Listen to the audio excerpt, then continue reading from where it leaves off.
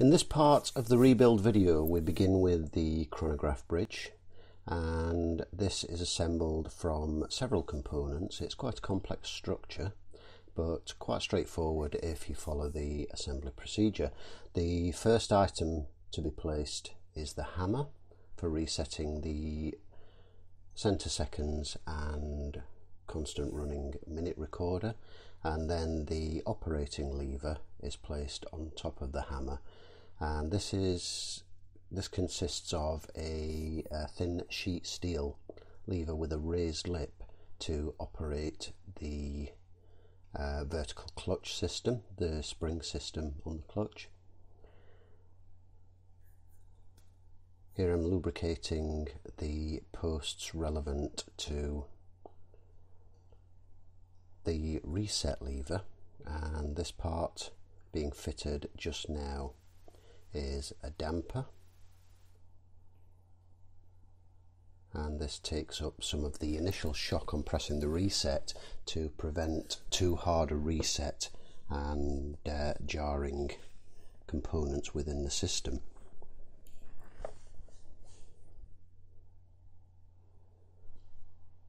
Next to be placed is the actual lever itself, and this fits over the post that I greased initially and then connects with the damper, and we then add a little bit of grease onto the arm of the damper and fit the shepherd's crook style spring, which adds some tension to the damper.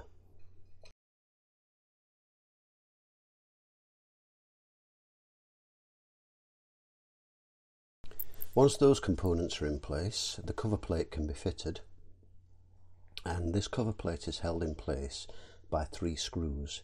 These 3 screws are all different. It's highly important that these are not mixed up and these are put back in their respective places. The first screw is not shouldered, this one that's going in here. The other 2 are, because they fit around moving parts, but they are still both different between them. What I tend to do with these is, when I strip the chronograph bridge for cleaning, is I strip out all the components and I refit this plate with its securing screws and run it through the cleaner like that. Because there's nothing in between there, it does clean everything thoroughly, and it also just keeps all the screws in place and just makes things a little bit easier during reassembly, because it's a matter of removing the 3 screws, taking the plate off, assembling the components and then replacing them.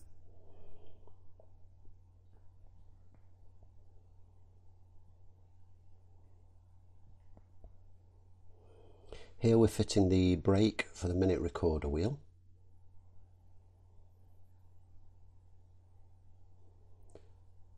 And as mentioned, this is held in place with a shouldered screw.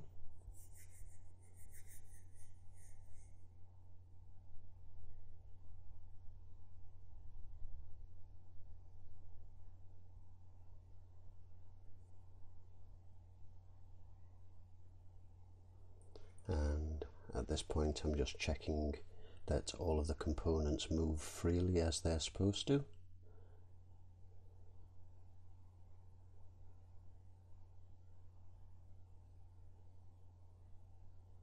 The next item to be fitted is the operating lever for the hour recording wheel brake, and the screw for this likewise is left in this cover plate. Because all of these screws are of a different size, it just makes things so much easier.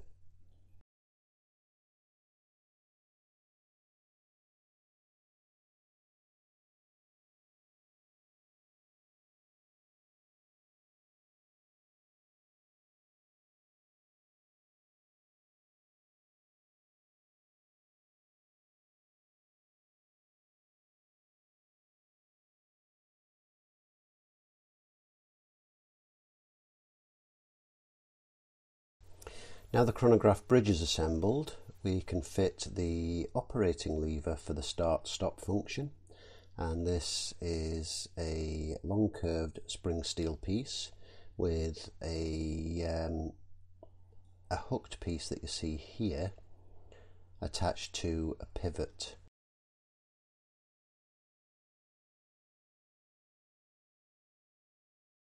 It has a slot in it, and this slot allows the hooked section to slide up and down, rotating the pillar wheel.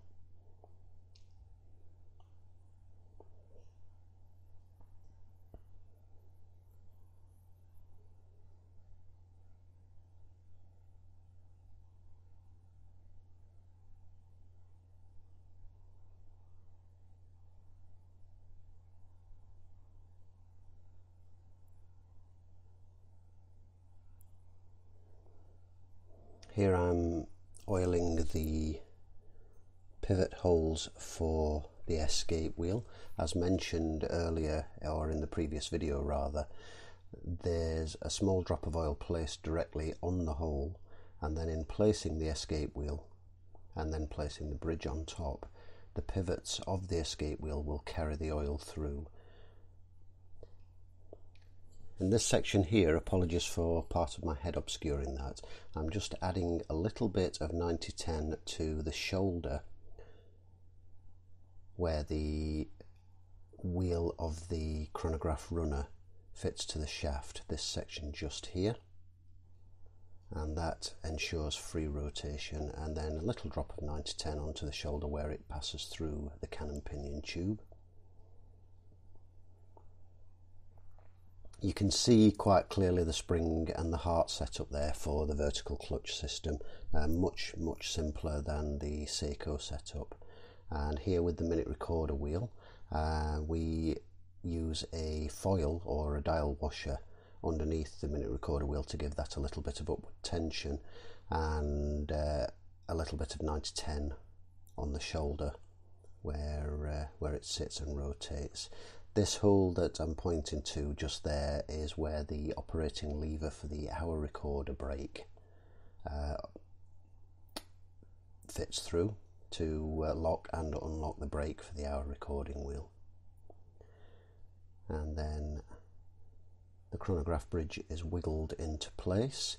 This goes on relatively easily, but you do need to take care that the escape wheel is seating correctly, and if it is being a little awkward and doesn't slot in quite neatly, remove it and rotate the pillar wheel by 1 notch and then try again, as sometimes it's under tension because it's in the stop position rather than the run position, and this puts pressure down on the chronograph runner, requiring a little bit more downward pressure to seat it than you would normally like.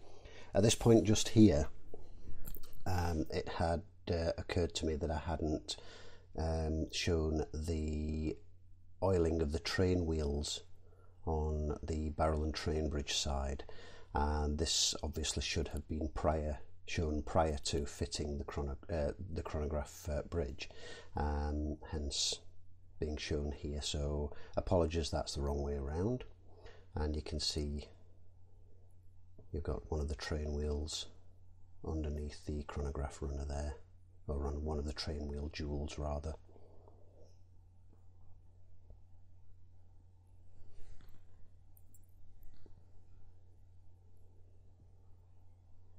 The hearts of the hour wheel, the minute recording wheel and the chronograph runner are greased using a piece of pegwood which is charged with grease, the excess wiped away, and it's a piece that I keep specifically for this job. I find it the easiest, cleanest and most effective method of lubricating the hearts of chronograph runners, and it's the method that I was actually taught, which is the main reason that I stick with it. The only times I veer away from that are in cases where you cannot get good access to the heart of the chronograph runner, such as the Seiko 6139 models, where the heart is actually sandwiched in between several other pieces. In those cases I will just apply a small drop of D5 with an oiler to the hammer faces or to the heart, depending on accessibility.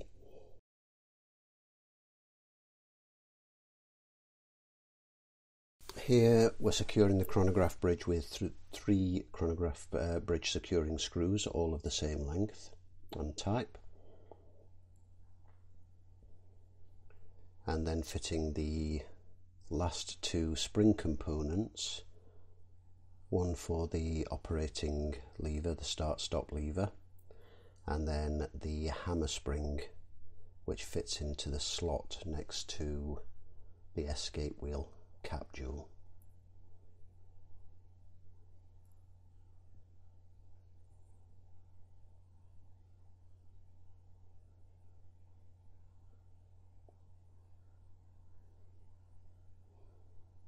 As mentioned previously, these are all held in place with very small screws, and there are quite a lot of small screws on this movement. Overall it's actually an incredibly small and compact movement for all of the features that it has and what it does, and especially considering that the automatic works don't add any additional height either. That's fitted in a tiny module that you will see in just a moment. There I'm just testing the start and stop buttons to make sure that everything is doing what it should, and at this point I've already fitted the pallets, which is a straightforward pallet bridge, and oiled the faces of the pallet stones with 8415, and then we fit the balance and see if we have a heartbeat.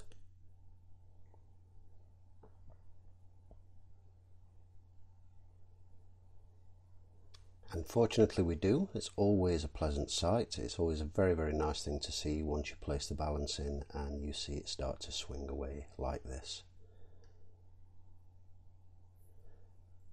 I did notice incidentally that there was an initial problem on the fitting of the chronograph bridge, and when it was in stopped mode the watch would run, but when it was in run mode it wouldn't, and this was traced to lack of end shake on the chronograph runner, and the pivot for the top of the chronograph runner is also the screw thread for the oscillating weight, and my suspicion is that at some point in the past somebody has put too much downward pressure on this while screwing on the oscillating weight, and this has actually closed up the gap and it was jamming the chronograph runner. So I had to adjust that using my jeweling tool to give a small amount of end shake and allow that to rotate freely, and once that was done it all moves very, very nicely with the chronograph running or still.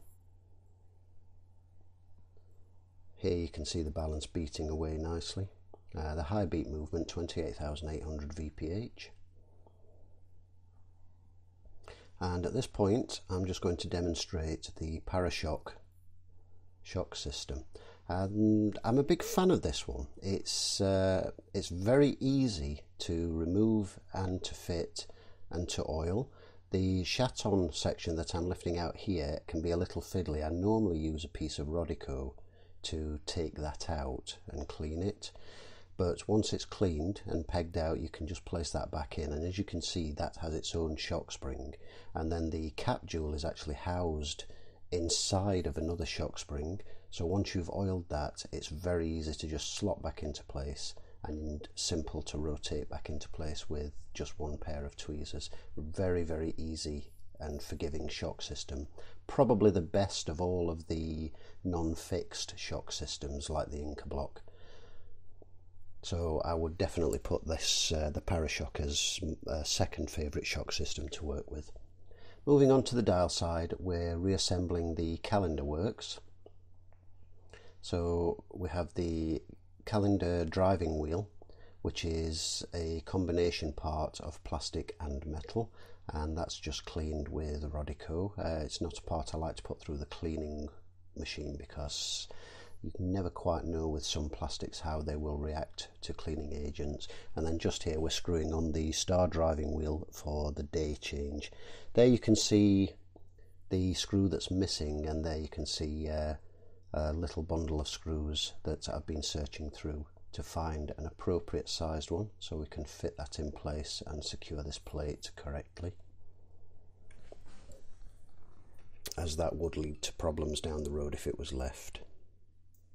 And here I'm just greasing the post for the calendar wheel jumper.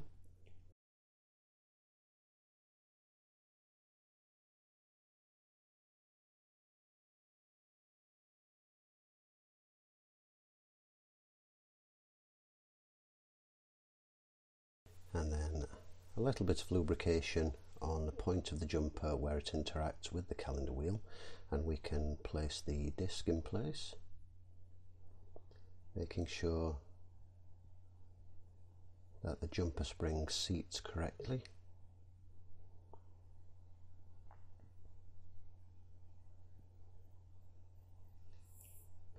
And with the calendar wheel in place, we can fit the cover plate which holds it all together. This is held by 4 very tiny screws. Again, very tiny, very fiddly, very easy to lose, so care must be taken here. And the cover plate, as you will be able to see on your screen, has a formed in jumper spring for the day wheel, which rides on the day wheel star.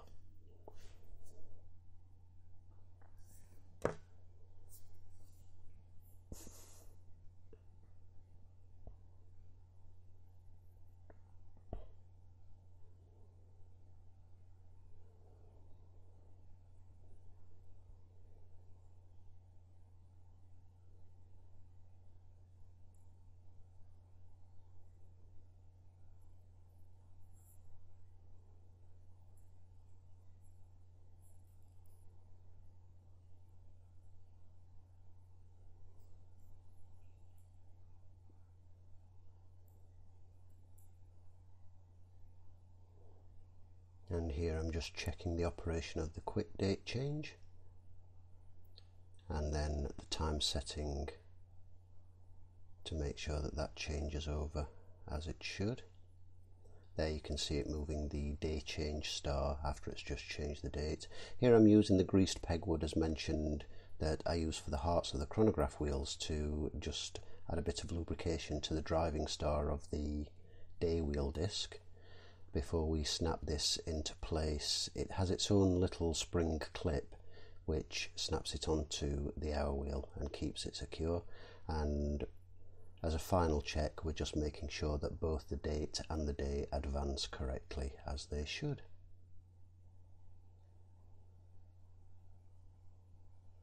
And there you can see the quick day change feature using the reset pusher.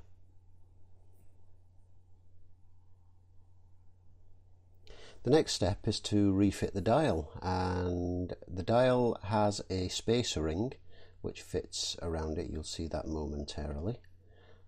So we first loosen the 2 screws which hold it in place. This dial is actually an aftermarket one, and you can tell quite easily from the front of the dial of this one. There are a lot of aftermarket dials for these watches, much like the Seiko chronograph models, because like those they were relatively cheap watches in their day and tended to be neglected a bit when it came to checking seals for waterproofing and keeping them serviced. So many of them suffered with moisture ingress, and the dials suffered very, very badly as a result, as did the hands. The dial and the hands on this watch are aftermarket parts. So we're now refitting the hands, and this is done in the standard procedure where it's the time setting is turned until the date flicks over, and then the time is set to 12 p.m. I do have a press for the hands, but because of this top-down camera angle and limited space I wouldn't have been able to film that, so here I'm just pressing them on initially roughly with the tweezers in the old school method, just to demonstrate the whole procedure. I wanted to try and show as much as possible of the entire rebuild of this particular watch, just because so many people had asked about the rebuild from the previous video, so I wanted to try and get something very comprehensive and thorough up there. Now you'll notice there that I have a peg in place which is holding the reset down, and this is held in place while I fit and reset the chronograph centre seconds hand.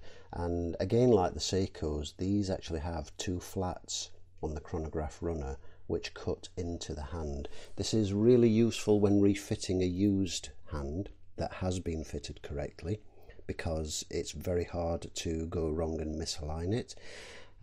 Fitting a brand new hand is a little trickier because it has to be held straight, and fitting a used hand that's been fitted incorrectly can be an absolute nightmare, much like the Seikos, because if it's been fitted very close to the 0 point but not quite on, then trying to get it to cut a new path into the tube of the seconds hand can be really fiddly. And similarly, here we're setting the hour recorder and minute recorder hands, and then just performing a quick test of the chronograph. And you'll see here I'm going to move around manually the hands of the minute and hour recorders, and then we'll try a reset.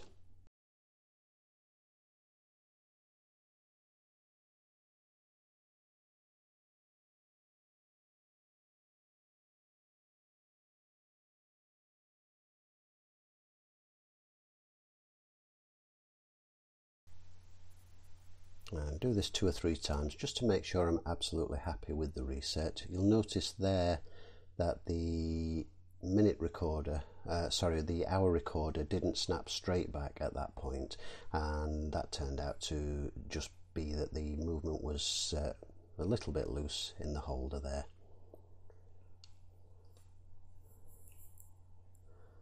So once happy with this, we can look at casing up the watch, but first of all, just for your viewing pleasure, here's a little test run of me leaving the watch running on the bench while I went and grabbed a bite to eat, just to check that it ran and counted accurately up to about an hour or so. For the actual proper test, after everything's cased up, I do like to let these run for 24 hours, so they do 2 full complete cycles of the 12-hour counter dial. The same applies with any chronograph with a 12-hour counter dial, and especially if one has a 24-hour indicator.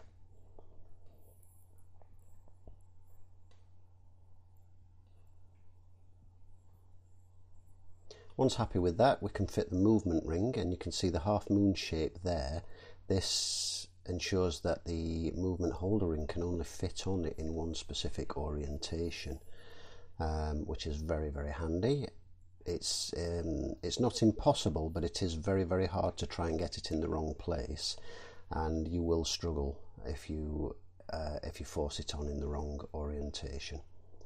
So with the movement ring in place, we can make sure that's firmly seated in the case and insert the crown and stem. This should slip in very, very easily. If it's giving any resistance at all, then something is amiss. Either the movement isn't fully seated, or it's off at a bit of an angle and you're trying to force the crown and stem in elsewhere. So if it doesn't slip in very, very easily, then you need to double check before you go ahead and try and force that in. With that in place, we can reassemble the automatic winding bridge and reversing wheels. So here we have 2 reversing wheels. One has a geared section with a long pivot. This fits into the recessed hole with the jewel at the bottom. So a small amount of D5 is applied to the pivot, and then this is dropped into place. Same operation with the other one. Both are fitted with the brass wheels uppermost, and it's impossible again to get these in the wrong place. The part where I was just pointing with my tweezers there between the shiny and the dull silver metal section, a very small amount of 9 to 10 is applied there to make sure that that rotates freely and easily. And then the automatic winding bridge is fitted with its 2 securing screws, and the uppermost pivots are oiled with D5.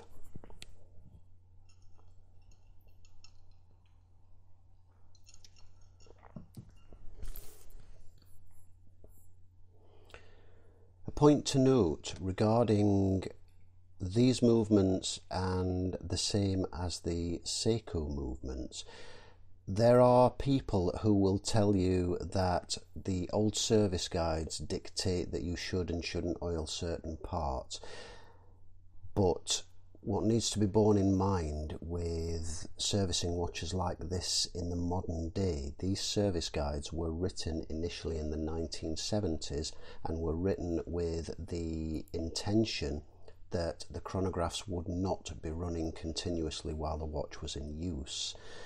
Whereas it's been found to be beneficial on watches with a vertical clutch, a sprung clutch system. It's been proven beneficial to allow them to run continuously so that the spring is not under tension and weakening, which will then allow the hand to slip. So with that borne in mind, some parts that you ordinarily wouldn't oil, it's actually more beneficial to apply a small amount of oil to them. And completing the automatic winding works, we fitted the bushing and the main driving wheel that the oscillating weight drives, which we've just screwed in place there, as you can see. So a quick rotation to make sure that that's rotating smoothly and it's not catching on anything. Ensure that the bearing is not loose or wobbly, and then apply a small amount of D5 to the ball bearings.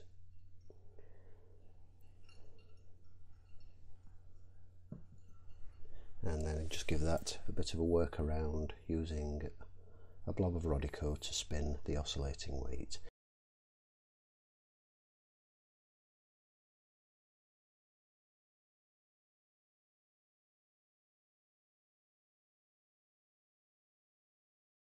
At this point, I'm going to go ahead and case the movement just to demonstrate the operation of the movement, but it will be rough regulated and then put onto test overnight, and then it would be fine regulated after a 24-hour period and then left on the winder tester to ensure that it keeps respectable time.